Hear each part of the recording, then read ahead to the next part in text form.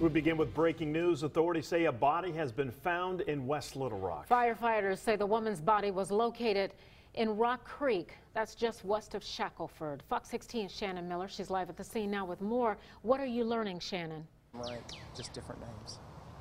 Donna and Kevin, these details coming in, and we are just hearing them from the detectives here, Richard Higelman, as we have just gotten to the scene here as well. And again, this unfolding here just within the last hour or so. We believe this to be the body of a woman who got caught up in the floodwaters recently. So tell me just how police were first alerted to this. Right. On April 30th, we were alerted the husband was rescued out of the water.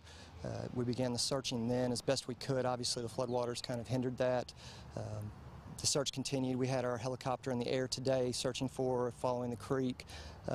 Then these two gentlemen volunteered their time and put in some kayaks and started wading and kayaking through the creek there. Okay, I'm going to just pause it. Annie, make sure we pan here to the side here. We've got the body coming up the pathway here right now. This is at Birchwood Park, so I didn't mean to interrupt you. We just want to be sensitive to this unfolding situation.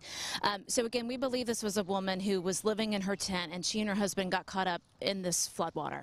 That is correct. That's what we believe at this time. Okay. And again, we know this. She was taken upstream from where she was initially living with her husband. And today there was actually some folks who clean up creek areas who happened to come across her body, right?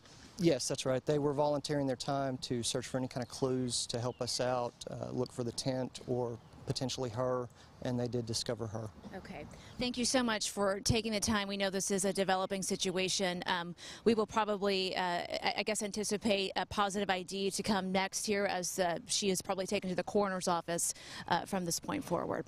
Thank you so much for your time today. We'll have much more on this story for you coming up tonight at 9, but for now we'll send it back to you.